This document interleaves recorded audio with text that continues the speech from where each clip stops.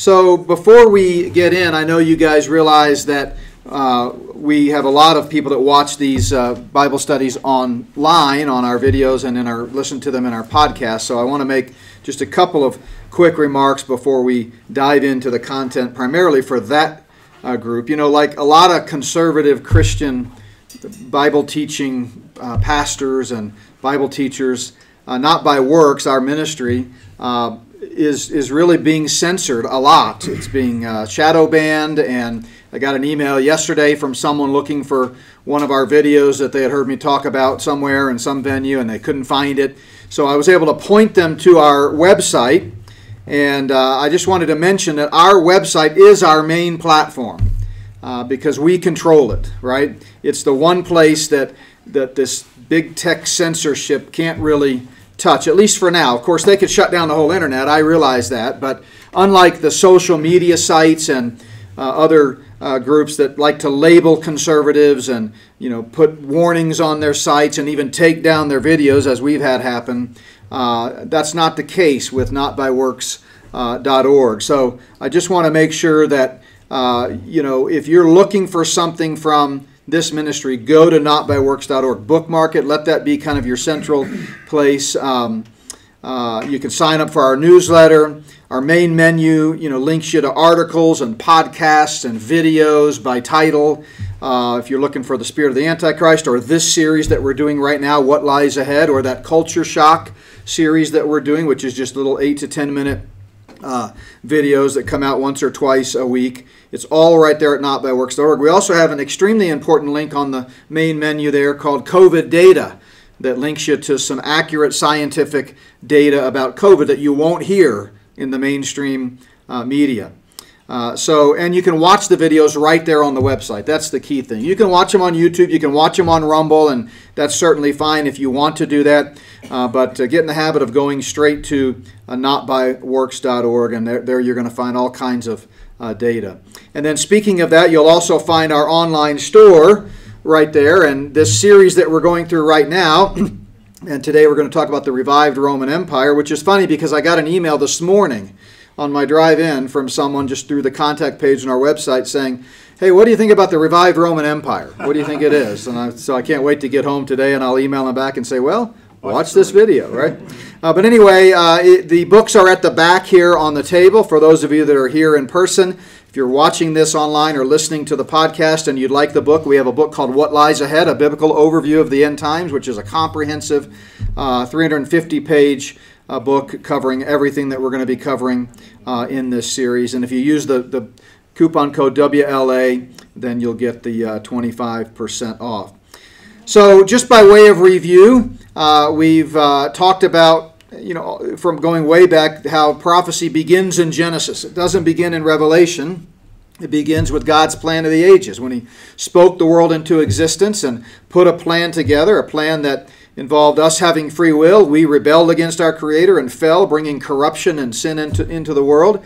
And then God's plan of the ages is all about redemption and about redeeming not only individual human beings, but all of creation from the curse of sin. And that involves a promise of a coming kingdom, a covenant to guarantee that promise.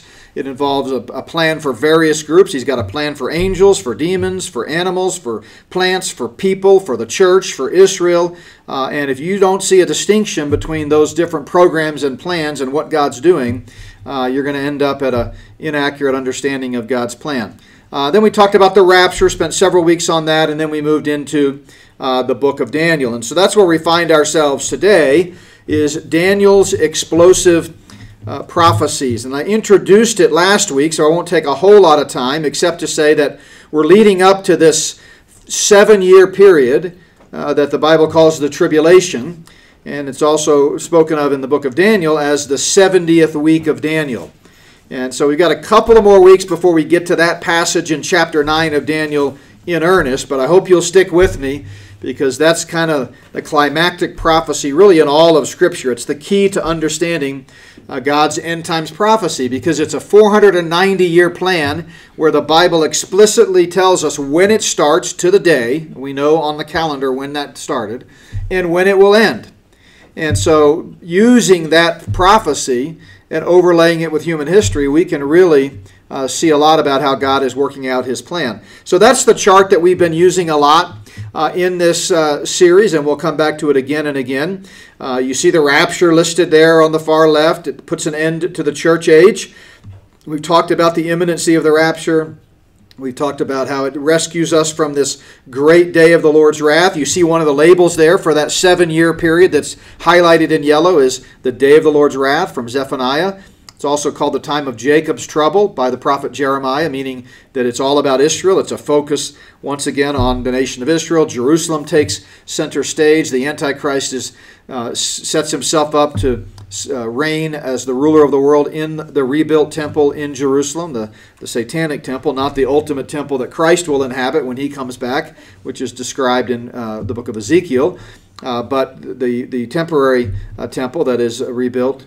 And then, it's 144,000 Jewish witnesses that become, initially anyway, God's envoys to spread the gospel of the kingdom throughout the earth in those 7 years.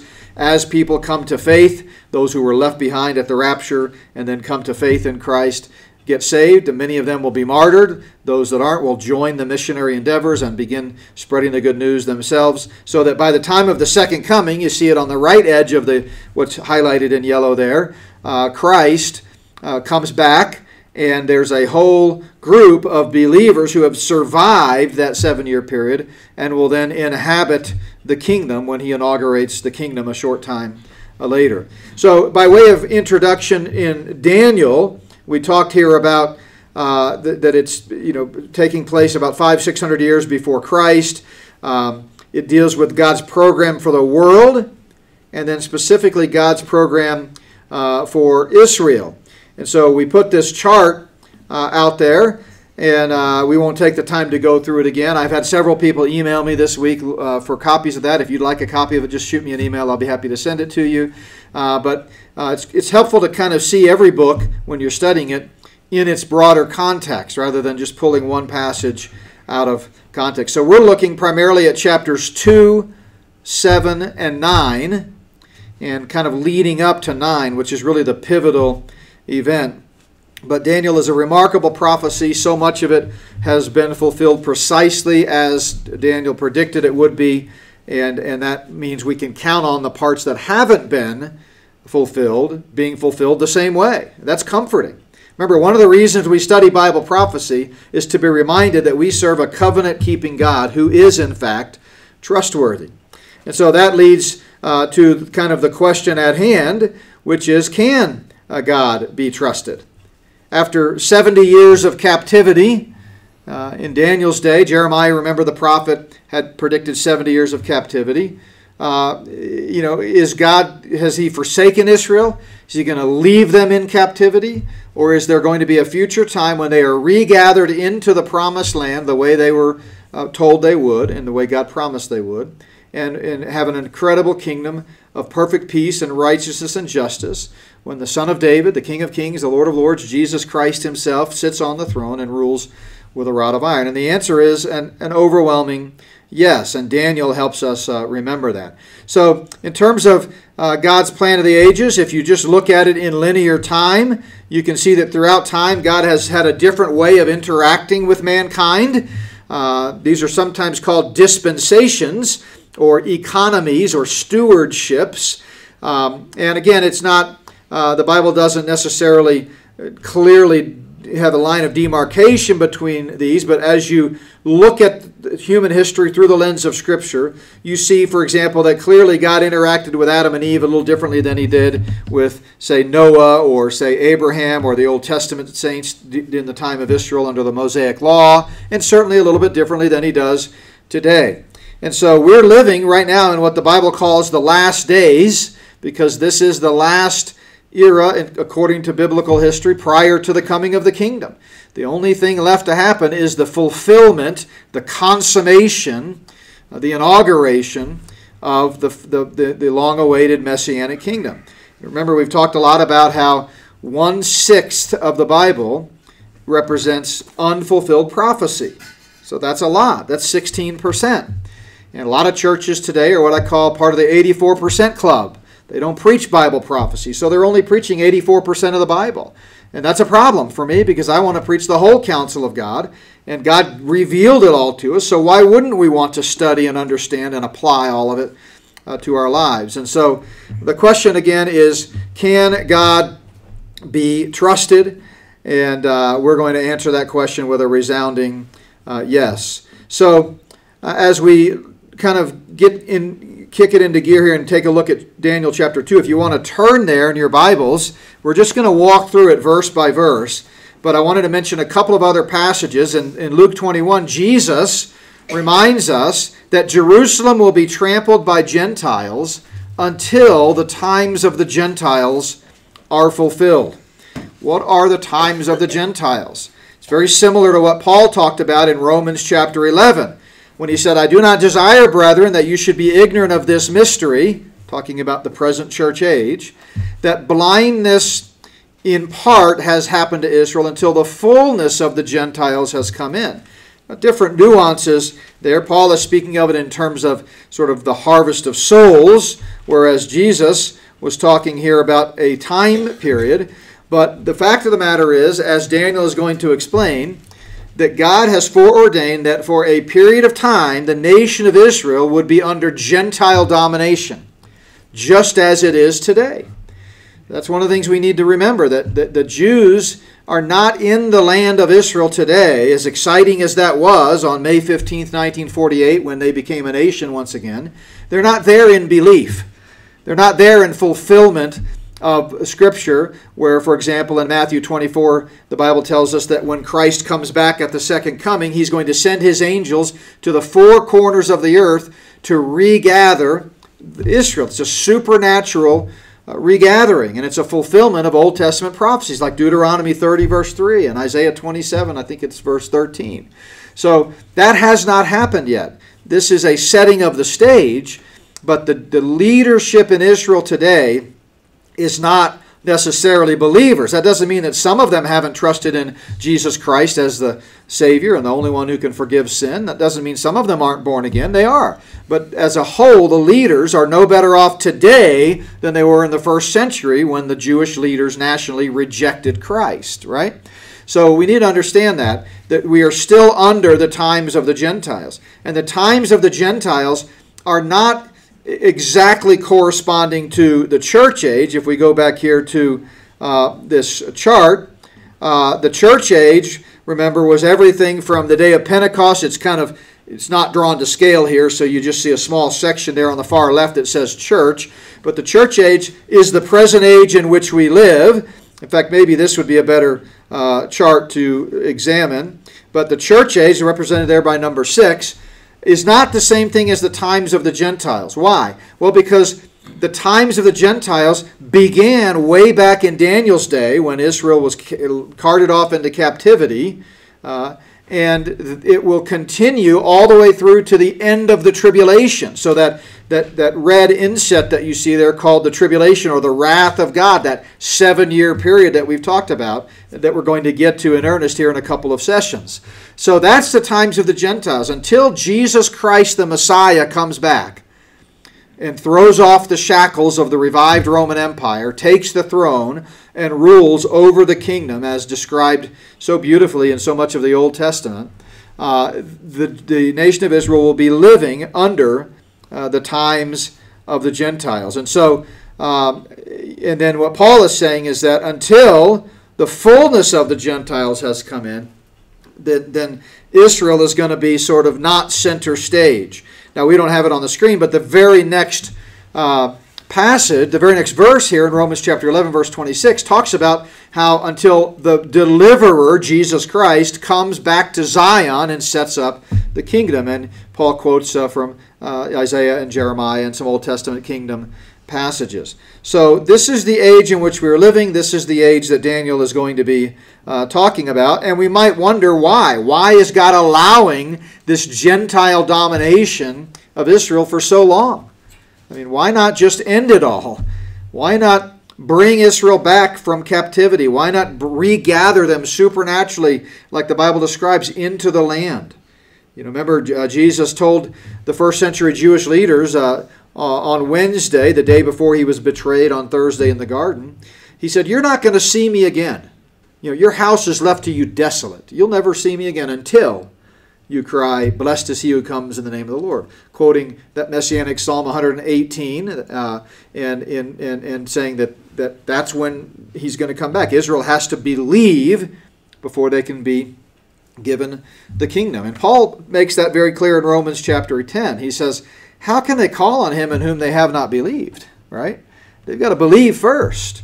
Individual faith must come before national confession and national calling on the name of the Lord.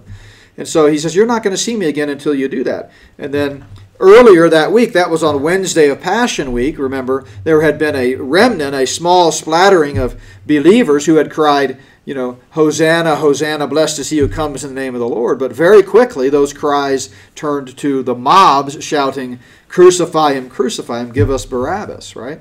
And so Jesus is saying, next time, it's going to be the opposite. Next time, after the tribulation, after the outpouring of God's wrath, the nation of Israel will, in fact, respond favorably to the king. They will believe the gospel message, and Jesus will supernaturally, at his second coming, regather them and deposit them physically, geographically, once again in the long-awaited kingdom. But we might ask, why doesn't he just go ahead and do that now? And I think 2 Peter 3:9 helps us understand maybe a little bit of God's perspective, where it says, the Lord is not slack concerning his promise. Remember the context here in 2 Peter 3. The context is, boy, as time goes on, many scoffers and mockers are going to come in the latter days, and they're going to say, where is the promise of his coming? Where is this promise that he said he was going to bring a kingdom? Everything's the same as it's always been. You guys are nuts. I mean, I'm paraphrasing, but that's the implication. And Peter goes on to say, look, essentially God's got this. It's in his control. He's not slack concerning his promise. In other words, he hasn't forgotten his promise. He's not ignoring it. He's not just brushing it aside. But he is long-suffering. And he's not willing that any should perish. So the long-suffering mercy of our Lord is one reason that he wants people to come to faith. And that's one of the purposes of the church age, remember? We go back to the video we did several sessions ago on the distinction between the church and Israel. And one of our reasons for being here, you and I, Jew and Gentile in one body, the mystery of the church, is to share the gospel. That's the Great Commission. And so we both eagerly wait for his coming, the rapture, which will rescue us before the great day of the Lord's wrath. And yet at the same time, we know that if he delays his coming, well, that just gives us more time to share the good news of salvation through faith alone in Christ alone. All right, so let's dive in here to chapter 2. We're going to look at the statue and the beasts. Today we'll look at the statue, and then next week we'll look at chapter 7 and the beasts. And I want to go verse by verse to kind of set the stage, because it's really a fascinating narrative, and it's kind of exciting. It would make a great screenplay, frankly. But let's start with verse 1. Now, in the second year of Nebuchadnezzar's reign, Nebuchadnezzar had dreams. And his spirit was so troubled that his sleep left him. You ever had such a vivid dream, maybe a nightmare, that it literally awakened you with a start? And then you remember it? A lot of times we don't remember our dreams, right?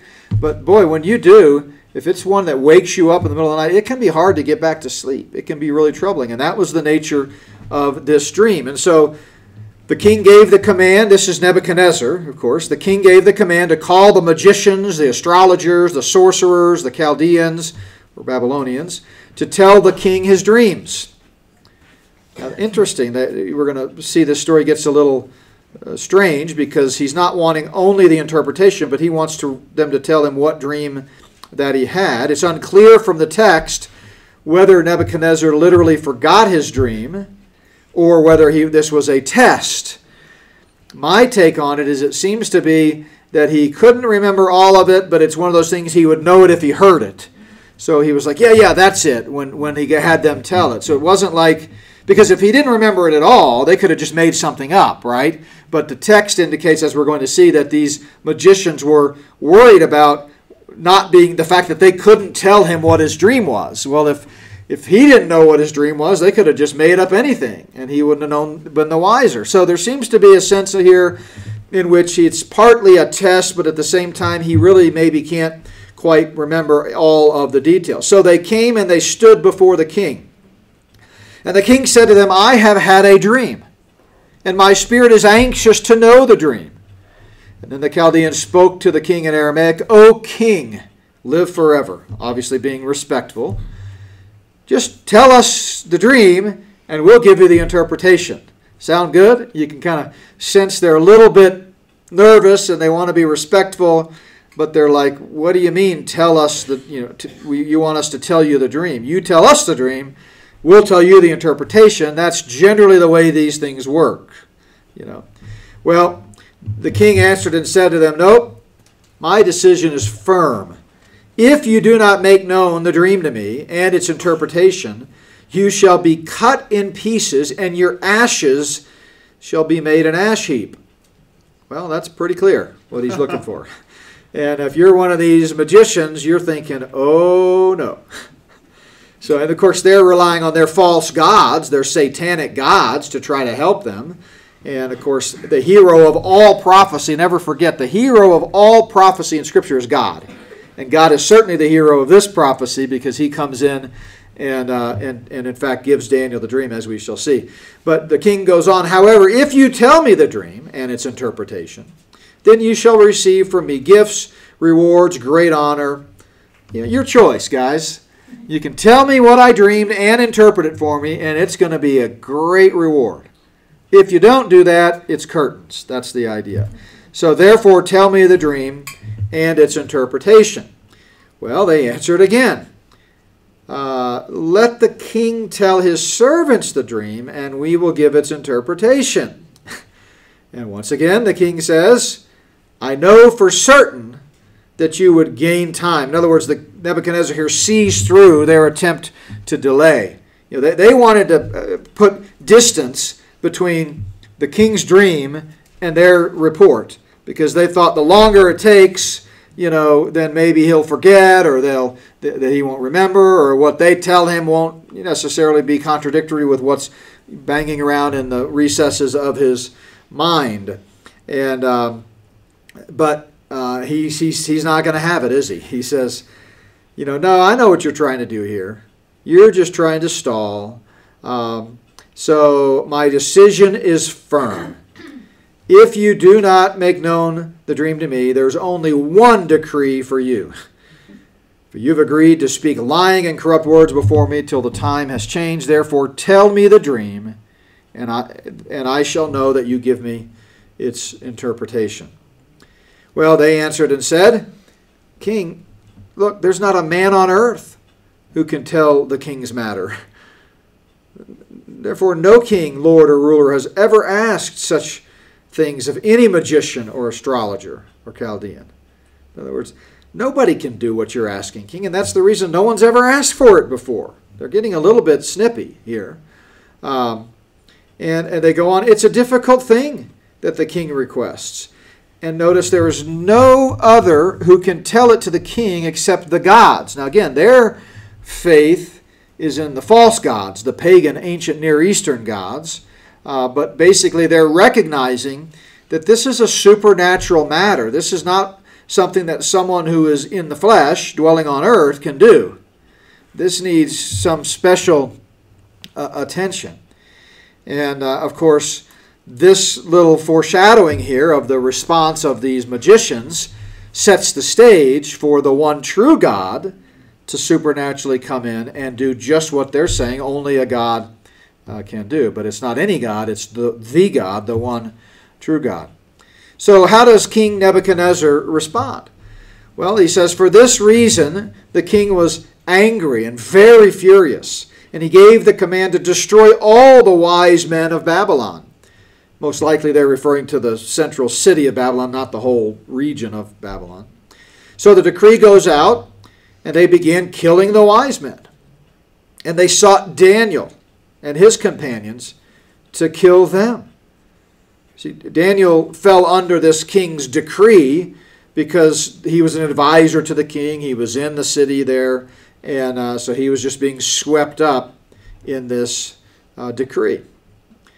And notice, then with wise counsel and wisdom, Daniel answered Arioch, the captain of the king's guard, the one who was out delivering the message and rounding up the magicians, who had gone out to kill the wise men of Babylon. He answered and said to Arioch, the king's captain, why is the decree from the king so urgent? Why is it so urgent? And so Arioch made the decision known to Daniel. In other words, he explained what had happened. And then notice, so Daniel went in and asked the king, remember he had an open door policy with the king, he was the king's cupbearer, that he might tell the king the interpretation. And then notice what he does. After he lets his request be made known, Daniel went to his house and made his decision known to Hananiah, Mishael, and Azariah. Now, who are they? Shadrach, Meshach, and Abednego. That's exactly right. So when they moved, this is their Hebrew names. When they got taken captive and moved to Babylon, they were given Aramaic names or Babylonian names, Shadrach, Meshach, and Abednego, which is the way we know them. But their Hebrew names, their given names, were Hananiah, Mishael, and Azariah. But notice this. I love this next verse. So he goes to his house, he talks to his buddies, and he says, that they might seek mercies from the God of heaven concerning this secret. Now here's a very interesting fact. You ought to write this down in the margin of your Bible. This is the first recorded example in the Bible. Now think of what we've had. Genesis, Exodus, Leviticus, all the Pentateuch, the historical narratives, most of the prophets, or some of the prophets in the wisdom literature, and then you get to Daniel. And this is the first time in the record of Scripture that we have an example of a corporate prayer meeting, where more than one person comes together to pray for something. Pretty amazing, isn't it? And it was on the occasion of needing help from persecution. Pretty interesting, especially for the times in which we live. Plenty of men and women of God throughout history had prayed and sought the Lord. Prayer is pervasive throughout the Bible. But not until this example here in Daniel 2 do you see a group of people getting together to pray. So they came together to pray so that Daniel and his companions might not perish with the rest of the wise men in Babylon. And so then the secret was revealed to Daniel in a night vision. In other words, God answered the prayer. Daniel then blessed the God of heaven, and it's a beautiful prayer in verses 20 to 23. We're going to just look at the first two verses. But since God had answered his prayer and told him the dream and the interpretation, Daniel says, blessed be the name of God forever and ever, for wisdom and might are his. And he changes the times and seasons. And watch this. He removes kings and raises up kings. Now Daniel, remember, he's praying a prayer of thanksgiving to God for answering his prayer and giving him the desires of his heart. And the book of Daniel also teaches us, as does the book of Job, that even when God doesn't give us what we want, he's still God, and we should still praise him because he knows more than we do, and he sees the beginning from the end, and we don't always have the answers.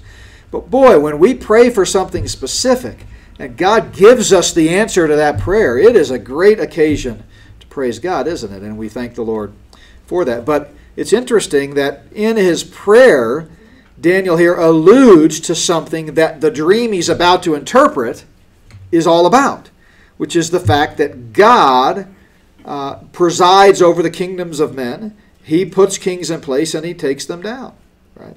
And so he thanks God for that, presumably that he had just learned from God revealing the dream to him. He thanks God because God gives wisdom to the wise and knowledge to those who have understanding. And he goes on. You can read the rest of his prayer. But Daniel then goes to Arioch, whom the king had appointed to destroy the wise men of Babylon. And he went and said thus to him, do not destroy the wise men of Babylon. Take me to the king, and I will tell the king the interpretation. And then, I love this, Arioch quickly brought Daniel before the king. I mean, yeah, this was an urgent matter. People were dying. It's time to put a stop to this. And he said, I found a man of the captives of Judah who will make known to the king the interpretation. So Nebuchadnezzar says to Daniel, whose name was Belteshazzar, are you able to make known to me the dream which I have seen and its interpretation? Daniel says, the secret which the king has demanded, The wise men, the astrologers, the magicians, and the soothsayers cannot declare to the king. So I love his little preamble here. You know, again, God's the hero, and Daniel knows God. Daniel's trusted God. We're going to see him trust God again in chapter 3. And, you know, it's just a theme of the book and a theme of Daniel's life. And it should be characteristic of our lives, too, to trust God in good times and bad. Remember, our study through the book of Hebrews is called Trusting God in Trying Times. But before Daniel gets right to the point and begins to explain this dream that becomes so critical for understanding God's plan of the ages, he says, this secret that I'm about to tell you, O King Nebuchadnezzar, I just want to remind you that these astrologers and magicians and pagan soothsayers, they couldn't tell you, but there is a God in heaven who does reveal secrets and who can tell you this dream. And then he made known to King Nebuchadnezzar what will be in the latter days. The latter days. So again, he's going to outline a series of events or kingdoms that God is going to use during these times of the Gentiles until the consummation of the age when Christ comes back. And he goes on, as for you, O king, thoughts came to your mind while you were on your bed about what would come to pass after this. And he who reveals secrets, notice the capital H there in the New King James, God, has made known to you what will be. What will be. Now, so many Bible teachers have talked about this dream in Daniel chapter 2. One, Feinberg, put it this way, no dream ever recorded or referred to in the Bible before this or since has revealed so much about God's plan for world history. And that's why we're starting here with Daniel chapter 2. So let me sort of give you a rudimentary picture of Daniel's dream of the statue, and then we'll go through and let Daniel interpret it. We're going to skip straight to the interpretation and not, because Daniel tells the dream, then he goes back and interprets the dream, but it's a little bit redundant, but for the sake of time, we'll just go straight to the interpretation. But here's the dream. It's a dream of a statue that has a head of gold, and then a midsection of silver, and then bronze, and then legs of iron. And then he talks about feet, and this is the key, as we shall see, that are a mixture of iron and clay. So that's the vision. So Daniel says, this is the dream. Now we shall tell the interpretation of it. Again, we're skipping straight to the interpretation. You, O king, are a king of kings, for the God of heaven has given you a kingdom. And indeed, he had. And that's talking about Babylon, the gold. We'll come back to the statue in a moment and kind of fill it in. But basically, the kingdom that Nebuchadnezzar was in right now, he was the king of. God gave it to you, by the way. Don't think you got there by yourself. Somebody put you there. It's like the proverbial turtle on the fence post. A boy comes along, finds turtle, puts it on the fence post, and a little bit later, the turtle looks around and thinks, man, how did I get up here, right? That's the way kings are. God puts kings. He puts presidents, right? How many of you believe God put Joe Biden in place? You better raise your hand, because God is God and God is sovereign, right? I don't like it, but God didn't ask my opinion, right? And God knows what he's doing. Then he goes on, but after you shall rise another kingdom. This is the silver in the statue. And this refers to Media-Persia, the empire that comes after Babylon. And then he says, and then another kingdom, a third kingdom of bronze will come to be. And this is talking about the Greek Empire with Alexander the Great, right? And shall rule over all the earth. And then finally the fourth kingdom shall be as strong as iron. And this is the Roman Empire that was still dominant in the time of Christ in the first century, that took over for the Greek Empire. That's why we call it the Greco-Roman world, right? But notice, inasmuch as iron breaks in pieces and shatters everything, and like iron that crushes, this kingdom will break in pieces and crush all the others. It was the most dominant empire to that day, the Roman Empire, right?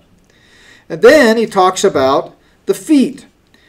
Notice he says, whereas you saw the feet and toes partly of potter's clay and partly of iron, the kingdom shall be divided. What kingdom? The Roman kingdom, the Roman Empire. This is not a fifth kingdom. And even though it's gold, silver, bronze, iron, and then iron and clay, 5 components, he's not introducing here a 5th kingdom. And the text doesn't say that. It just says the kingdom that I just talked about, the one of iron, the Roman Empire, is going to be divided. Yet the strength of the iron shall be in it, just as you saw the iron mixed with the ceramic clay. So again, if we go back here, we've got gold, silver, bronze, iron, and then iron mixed with clay. And if you put this into a historical calendar, it would look something like this, with the Babylonian Empire, which happened in 605 BC, or came into being in 605 BC, with the downfall of the Assyrian Empire. Then the Medo-Persian Empire, with the destruction of Jerusalem. And then the Greek Empire began in 330 BC. And then the Roman Empire, of course, in 27 BC. And then this final empire is the revived Roman Empire that Daniel is going to talk so much about, and that's going to become clear in later chapters of Daniel and also in the book of Revelation and other prophetic passages of Scripture. So if you think about this Roman Empire, out of it someday is going to be a revival of this original Roman Empire. And just as the original Roman Empire was made up of 2 parts, the western half with Rome and the eastern half with Constantinople, similarly, I take it that the revived Roman Empire is going to have 2 parts. We don't know exactly what it will be made up of, but it talks about a 10-nation confederacy. Perhaps it's going to be 5 nations from the west in what is today Europe, and 5 nations from the east in what is today Eastern Europe.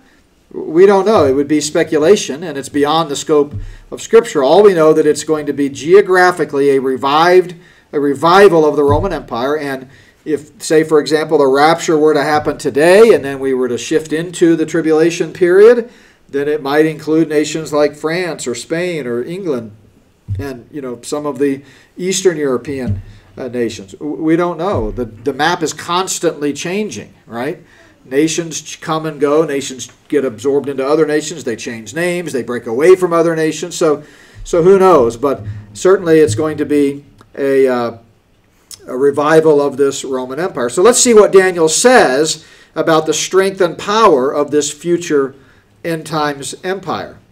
He says, "Whereas you saw the feet and toes partly of potter's clay and partly of iron, the kingdom shall be divided, yet the strength of the iron," we just looked at this, "shall be in it, just as you saw the iron mixed with ceramic clay. And as the toes of the feet were partly of iron and partly of clay, so the kingdom shall be partly strong and partly fragile." So what he's showing here is that in the comparison to these other kingdoms that he's just outlined in world history, and by the way, they all happened just like Daniel's prophecy said they would, that this revival of the Roman Empire is going to be very fragile. And indeed it will, because how long is it going to last? 7 years. 7 years from the time that the little horn, as is Daniel's name for the Antichrist, takes charge of this revived Roman Empire until Christ comes back, as Daniel's about to explain, and destroys it.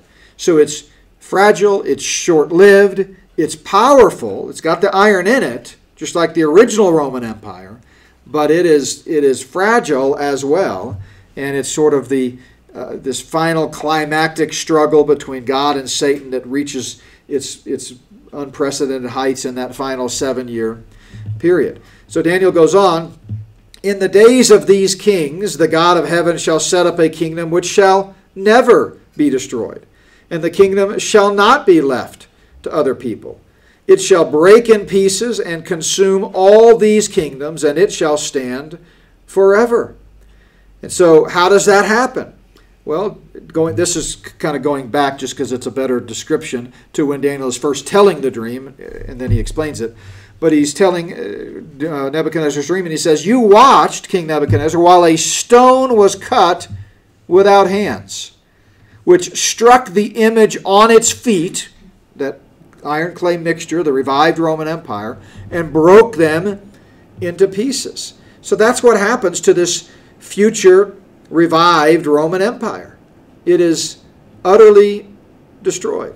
Now, who is this stone not made with hands? Jesus Christ. Later, Daniel is going to describe him as one like the Son of Man, Jesus Christ, the King of Kings and Lord of Lords. And when he comes back and destroys that fragile, revived Roman Empire, then God is going to again set up a kingdom which shall never be destroyed. And it will last forever and ever. And this is exactly what God's promise. Remember, we talked about the covenant promise that undergirds and guarantees the kingdom that was going all the way back to Genesis 3:15 that was promised? Well, that's what that original covenant said with David in 2 Samuel 7:16. Your house and your kingdom and your throne shall be established forever. And in fact, every reference we see to this future earthly kingdom of Christ, the Messiah, the Messianic kingdom, speaks of it as an eternal kingdom, unlike these other kingdoms. The Babylonian Empire, as Daniel told Nebuchadnezzar, you're not going to last forever. Guess what? Another earthly kingdom is going to come and knock you out. And then Greece is going to come and knock out the Medo-Persian Empire. And then Rome's going to come and knock out Greece.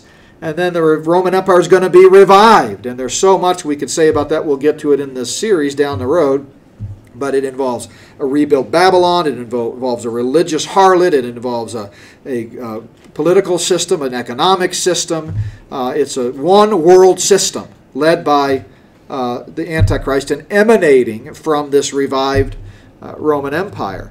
But it's going to be short-lived because the eternal kingdom, the Messianic kingdom of Christ, is going to come back and destroy it once and for all. So if you go back to Luke chapter 1, behold, you will conceive in your womb, this is Gabriel talking to Mary, and bring forth a son, and shall call his name Jesus. The Lord God will give him the throne of his father David, just like we read in 2 Samuel 7:16. And he will reign over the house of Jacob, what? Forever. And of his kingdom there will be no end. We see it in the prophecies of Isaiah. We think of these in terms of Christmas. For unto us a child is born, unto us a son is given. But notice the government will be upon his shoulder, and of the increase of his government and peace there shall be no end. From that time forward, even forever, the zeal of the Lord of hosts will perform this. So we're going to come back next week and kind of compare Nebuchadnezzar's dream of the statue with Daniel's bizarre dream of these beasts, right? This vision of these beasts. And we're going to see how they kind of correlate with one another. But any questions before we close out today? Any comments or questions about the revived Roman Empire? Okay. Awesome. Well, thank you. We will stop there. And